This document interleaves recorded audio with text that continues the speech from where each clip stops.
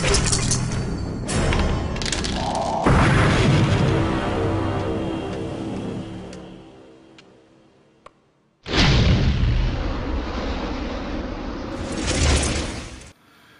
YouTube, Dave here again. Today I want to answer some viewer questions that pertain to DriveThruRPG, or in particular, as far as my channel goes, DM's Guild. So for those who aren't quite aware, DM's Guild is a subsidiary of DriveThruRPG, which is a website that offers PDFs of old school RPG stuff, as well as some things that are available print on demand. Now I focus mainly on the print on demand because PDFs really bother my eyes. Like I can't read off a computer screen for too long. When I actually worked at a call center and was forced to look at a computer screen all day, I would get migraines almost every day for the better part of 3 years. And even when I turned the brightness all the way down, it was still a problem. I don't like reading stuff. So they have a lot of really awesome PDFs. If you're interested and you like reading, PDFs, or you're fine with that, then there's treasure trove stuff for you there. DriveThruRPG focuses on all kinds of different RPGs. I focus on DM's Guild because it's all Dungeons and Dragons. The questions that I've had asked is, one of them pertains to like my collecting future, I guess you could say. Another is about the quality of the products, and another is if I've had any sort of troubles or issues. And I'll get to that later on. So the first question is, when it comes to the future of my collecting, am I going to focus more on DM's Guild print on demand than I am physical items in the wild? Like, am I going to try to get print on demand, or am I going to go for the originals? Now, in my opinion, I'm not so concerned about having the original copy of things that I would consider getting the print on demand version not a real part of my collection. So for me, like that rule cyclopedia that I'm still waiting on, and that's something I'll touch on at the end of the video, is something that I would never be able to afford in the wild based on the prices that I've seen them at. But if you look at the Roll Stats video on the comparison of the original version to the print-on-demand version, I think I'd much rather have the print-on-demand version, where it has like higher quality paper, it's a thicker book because of the paper stock that they use. It just seems like I'd rather have that than original, which may use thinner paper, probably similar to what they had with the second edition AD&D books. And by that I mean like the reprints of them more than anything else, and they were really thin paper. So no, I don't consider getting these items through DM's Guild to be not like cheating as far as collecting goes. And the things that I'm getting with them are things that I either can't find out in the wild because they weren't made available for general retail, or I've just never seen in nearly 20 years. So the items that I've ordered so far, and I have the two things that I got from my first order. It was Dreams of the Red Wizards, Scourge of the Sword Coast. This was a Sundering adventure, and I'll show this off in a little bit more detail later on. But this was part of the Sundering series of the D&D Next playtest, as was for the playtest only. So unlike the other two adventures, it didn't have multiple additions of stats for encounters. But this was only used for D&D encounters, and it wasn't made widely commercially available. So this wasn't something that was sent to retail stores, for example. The other item that I had is the Player's Companion for the Elemental Evil storyline.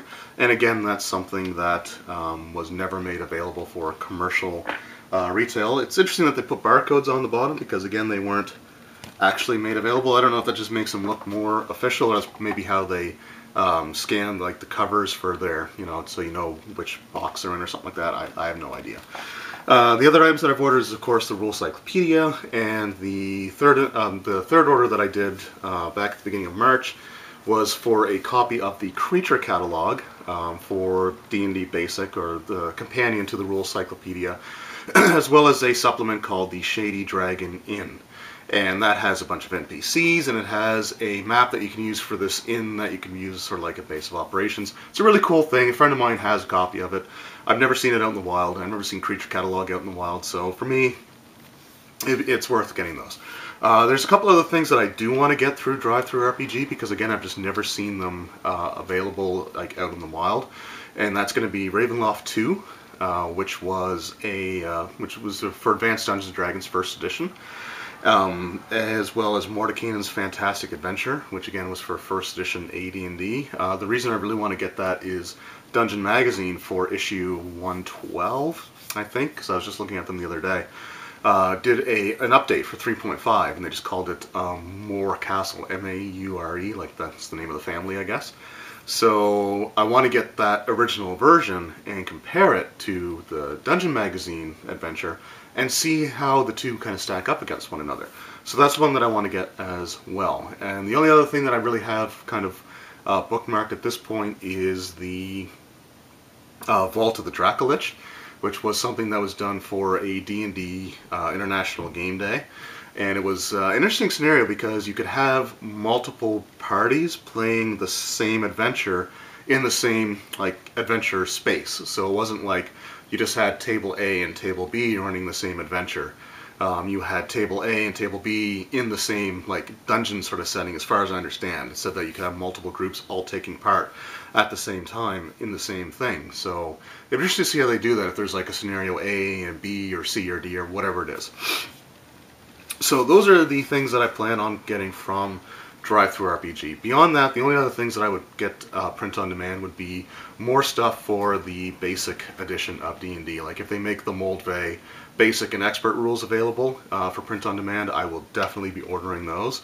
I considered the Mentzer ones, but you know, if I get the Rule Cyclopedia, then I have the sets of the Mentzer D&D rules that I would actually use, because I would never touch Immortals, because I just the idea behind characters so high level that they don't use levels anymore just makes me cringe. I'm sure it's fine, but I'm just not interested in it personally. I had a chance to buy a set of that actually. It was a box set, had the box and everything. This was probably about 8 years ago. I think it was in 2010. I was at a store. The store doesn't exist anymore, which is unfortunate. But they had that, and they did have the companion rules as well. But I just wasn't interested in that back at the time, because you know I wasn't really. I was looking for basic and expert only. I wasn't really looking to go beyond that. But they were also charging $80 a set with the box included, so way too much for me. So yeah, so those are the things that I plan on collecting in the future. As for the other questions that I've had asked, I've been asked what my experiences are with the items when I get them, and what the quality of them are, because some people have said that they've got scanned, because what they do is they scan the originals into their system and they make the item using the scans. So it's not, you know, it's not like they have the original printings of them, or they have the original files that they use from the companies that created them. They scan a copy and then they create their print-on-demand versions. So I've had people ask if their images are blurry, if they're fuzzy. So like I said, what I think I'll do next is just kind of flip through the two books that I have and focus on some things like some of the images, some of the artwork, and because I think they look all right, but I'll let you guys sort of decide on your own. And then the third part is basically if I've had any issues with them. So we'll get to that as well. So here are the two print-on-demand items that I have received so far from the orders that I have made. So the first one that we'll look at here is Scourge of the Sword Coast. This was an adventure that was put out during the Sundering series. So this was part of the D&D Next playtest. And just take a look inside. So this, the covers, nice glossy. It's got a bit of a textured feel to it too. I don't know if the texture will show up too much on the glare, but you might be able to see a little bit of it if you look sort of at the edges of the light there. So it's got a bit of a nice texture to it, and I do like it. The back is nice looking as well. And it has, this adventure is designed to kick off the 2014 February through May season of the D&D Encounters official play program. So this is before Adventurers League. The spine itself is basic. It just says, Dreams of the Red Wizard, Scourge of the Sword Coast. And if you take a look inside, so inside they have, is the covers the same on both, or maybe just the one here? But so here's the scanned image of the cover, And I mean, in my opinion, it looks really good. You know, the writing stuff looks nice and clear. We'll just kind of go in and just look at the formatting. Again, you know, the print all looks great in my opinion. Starting the adventure, you know, the background information. Oh. You know, the text, like I said, it comes through very nicely. It does look very professionally done. So, I mean, like I said, I've had some people say that, you know, their images have come, or their products have come and they've been sort of blurry, and that was probably, I would say, even though these are like scanned items and they're using them off of the original scans that they make, I would say that if you get them and they're blurry, it's probably just an error with the actual printing at the time and not the files that they had used. I mean, here's an image here. Again, it looks very, you know, very clear. There doesn't seem to be any blurring. You know, this looks like the exact same thing that you would have had you have picked this up from, you know, Wizards of the Coast directly. So here we got the town of Daggerford, however you want to pronounce it. And even the small writing here, as you can see, does come off nice and clear. The map itself looks very nice. All the details are there. It looks very similar to the maps that you would see in like the starter set, or, you know, the modern D&D adventures. You got the map of the Sword Coast, or at least a portion of the Sword Coast where this adventure takes place in, with Daggerford right there. So yeah, I still plan on doing an actual review of the adventure. It just hasn't, I haven't had the opportunity yet, and I sort of apologize for that. There's been a lot of things going on in the couple of months since I've picked this up. So I got this, I think it was in the middle of January when I finally got it, or near the end of January. So anyway, but yeah, I mean, I think the quality has just, you know, been really great. And this is their standard paper stock. So some products will let you choose between a standard or premium paper stock, and this is just the standard. It feels nice. You know, it's not glossy, sort of like some of the modern D&D stuff is, but it still feels very nice. You know, it doesn't feel like cheap paper or anything like that. And again, the images look really great. This adventure, if I recall correctly, was sort of a lead up to, I want to say the next season of Adventurers League was Dead and Thay, because that was, again, only available through the, as far as I know, it was available only through D&D Encounters. I don't think, like, it was never made available for a commercial release. And but they did redo it in Tales from the Yawning Portal. So if you get this, then you can also, if you have Tales from the Yawning Portal, you can still kind of conclude that storyline. There was also another adventure that took place, and there's just a few blank pages there. There's another adventure that took place before this. It was called, I think it was Ghosts of Dragonspear Castle. But that was made for a different party of adventurers, different level ranges. And so, like, the events that happened in there affect this adventure, but it's not a sequel in the fact that you don't play the same characters from that one into this one, because this is for, like, 2nd through 4th level characters. So anyway, so that's that one, and like I said, it looks really nice. Now, my Player's Companion is a slightly different story. So when I got this, you know, it came very nice shape, very good condition. They package these in sort of just like cardboard sleeves and mail them out.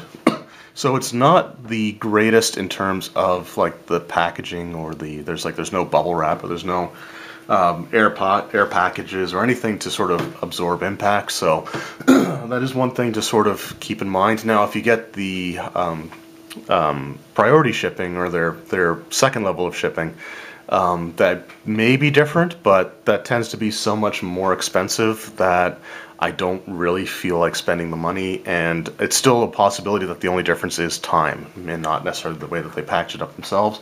So this one here is in a little bit of rough shape, so it was dinged up kind of bad when I got it. It does look a lot better. I had a lot of heavy books and stuff that I had kind of placed on top of it.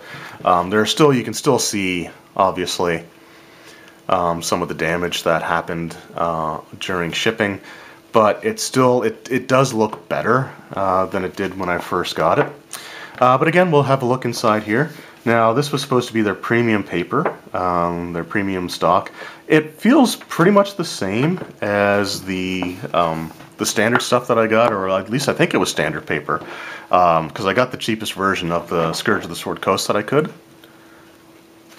But again, you know, the images look really good. Now, this is also slightly different because this was a PDF. That was only made available print on demand, so this was something that never existed as a physical product before. So this wouldn't be a scan, this would be like the actual files, the PDF file that they are doing. But again, you know, the quality looks really good. The only issue that I've had with it again was the way that it you know, arrived after the shipping process. But you know, I've seen some people say that they would, you know, send it back if theirs was kind of beat up. In my opinion, I mean, it took me so long to get it, which is something I'll talk about later. It took me so long to get this. Like it was nearly 2 months, I think, for me to actually receive this product. So I wasn't in a hurry to say, no, this isn't good enough for me. Send me another one. So I kept it. I mean, even if my Rule Cyclopedia, when it does eventually arrive, even if the corners are beat up a little bit, I'm not gonna necessarily say that, you know, that's an issue. Only if it's so horribly mangled that, you know, looks like it's gonna fall apart or something, or like the cover's bent like if it gets bent at a 45-degree angle, because it's a hardcover book, I mean, then I'll say, yeah, you guys need to replace this version. But, you know, just a little bit of crumpling and stuff like that, it's unfortunate, but it wasn't enough for me to say, you know, I want to send this back. That said, there are a few other issues that I do want to talk about when it comes to receiving my items, and I will talk about that in the next segment. So this is actually the second time I'm recording the third part of my video talking about DM's Guild print-on-demand items. The biggest reason is I just got an email back from them, and it's got some pretty exciting news, but it kind of nullifies pretty much everything I was going to say in the original third part of the video. So I said I wanted to reference a couple of issues that I had with receiving items, and I'm going to do that here as well. But there is a change coming. It's not official yet, but it is something that they are looking at fixing up, and something tells me that I'm not the only one that's been having this issue. So the first thing is so I had mentioned that I had to have replacement copies sent of the order that I had shown off there with the Scourge of the Sword Coast and Elemental Evil Player's Companion. So a few days prior to recording this video, I similarly had to contact them about not receiving my D&D Rules Cyclopedia, and it's been about the 7-week mark since I ordered it, and it still hasn't shown up. So I just contacted them and just said, you know, I haven't received it as of yet, and you know, one of the biggest things that I noticed when I did receive my other copies of my replacement copies of the other books is that they were being printed in the United Kingdom. And I just said, you know, hey, is there any way that, you know, the books that are going to Canada can be printed in the U.S.? Because I know that there is a U.S. printer, and there's, you know, like the Channel Roll Stats, he got his D&D Rule Cyclopedia within a few days. Now, I would still expect it'd probably be about, you know, 3 to 4 weeks to get it in Canada, even if it came from the U.S., but that would still be a far cry better than having it sent overseas. So originally, what I wanted to do was sort of create sort of, I don't want to say a call to action, but just raise awareness of the fact that if you're living in Canada, your books are being printed across the Atlantic Ocean, and that is causing the massive delays in receiving them. It's also causing the increase in odds that they're going to go missing. Like I had 2 orders in a row that my first 2 orders, I will say on top of that, both have to be replaced because they hadn't shown up. So for me, that was just a huge failure rate in terms of the deliveries. And I was hoping that people might come together and contact DM's Guild and DriveThruRPG and see if they can, you know, get that fixed.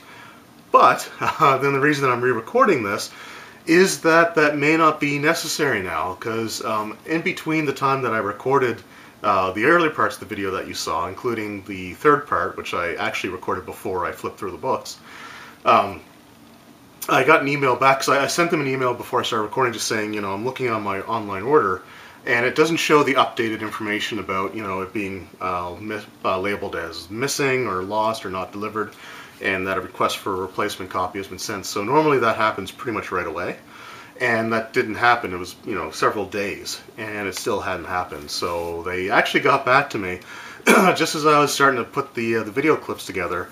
And so the good news is, for anyone living in Canada, DriveThruRPG and DM's Guild, which is part of DriveThruRPG, are working out something so that anyone ordering products from them in Canada will have them printed off within North America and sent through North America. So they'll be printed in the States and sent to Canada instead of being printed over in Europe and having to come all the way across the Atlantic Ocean. The fact that it's also not doing those overseas deliveries, it may also potentially decrease the chances that your products arrive with, dings and damage and stuff like that. I'm not 100% on that, because you're still going through quite a few different postal facilities in the United States, and even probably a couple within Canada, depending on where you live. But it's good news. So the biggest thing that I was going to complain about, and the only thing that I consider to be a downside to my interactions with DriveThruRPG, looks like they're going to be addressed in the near future. So I don't know exactly when that's going to happen.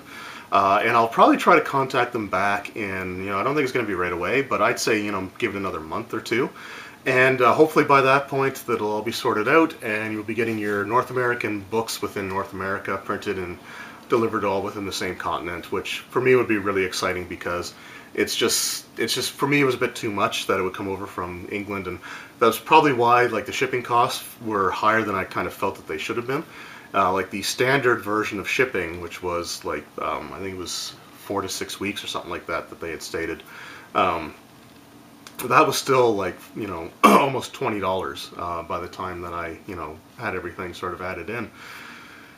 So with taxes and all that good stuff. So, I'm hoping that, again, that'll be a thing of the past. So my biggest issue with DriveThruRPG, the only negative that I had to say, it looks like it's being dealt with. So I had referenced it in different parts of the video. I'm not going to re-record the whole thing, because that was just, a lot of stuff that, there's only a few references. So again, it's good news for anyone living in Canada. So for the time being, if you are having issues receiving your items, just continue to let them know. Their customer service department has been awesome to deal with throughout both of these orders, so I can't praise that enough. It's a shame that I've had to deal with them a couple of times, but they have been very, very good about it, and they were sincerely, apologetic about the fact that it took a few days before they got the lost copy report sent to the printers, and I'm okay with that. I really am. These things happen. It was, I think, on a Friday afternoon that I had contacted them, so it makes sense that there may be a little bit of a delay, but they got that straightened out, and they gave me that information, which I just want to pass along. They certainly didn't have to. But it is great that they did that, and like I said, I can't imagine that I'm the only one that's had these issues if they're actually trying to get it fixed. So it's awesome, it's good news, and it's going to make the service all the much better for us Canadians going forward if we can get our products, and I would assume to be a more timely manner, and from a much closer location than across the Atlantic Ocean. So anyway, that was my video on just sort of my print-on-demand items and my experiences. I hope you enjoyed. And again, if you live in Canada and you've had similar issues to me in terms of not getting your products sent or not receiving them, having to have replacement copies sent, because I can only imagine that's costing them a fair amount of money too, right? Because they don't charge you for the shipping for the second item. So I mean, they're losing money by doing having this as well. So it's a good decision all around. But if you've had these issues, then just hopefully, in the next little while, that'll all go away. So anyway, thank you guys again very much for watching. Hope you enjoyed the video, and we'll see you next time.